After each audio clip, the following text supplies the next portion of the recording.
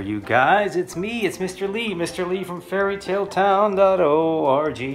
Hey, today we're going to draw a pelican, or a pelican, but I like to call him a pelican. Okay, here we go. I started this drawing with a pencil, and I'm going to cover it up with a Sharpie, but you guys should use a pencil, as always. Okay, so a pelican is a big old seabird, and it's famous for having a big sort of a mouth where it holds some things. I'm going to leave that blank. So here's a big old bill.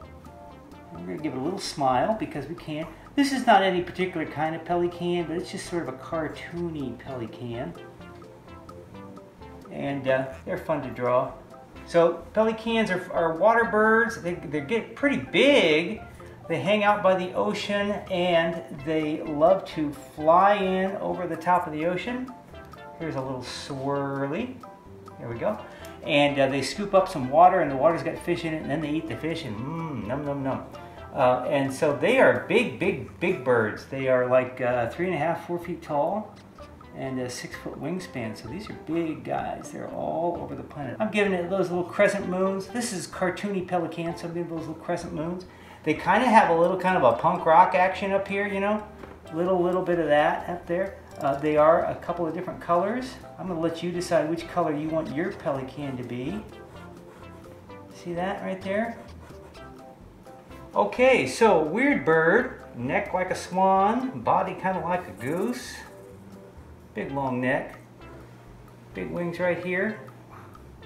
And then usually we like to draw them with their wing. Their wing tips a slightly darker color. They come in all different colors, and then their tails are a little slightly darker color. And we're going to make this guy's sort of punk rock haircut there a different color. He's got some big old web feet down here. And I think I'm going to go ahead and put in a little bit of detail.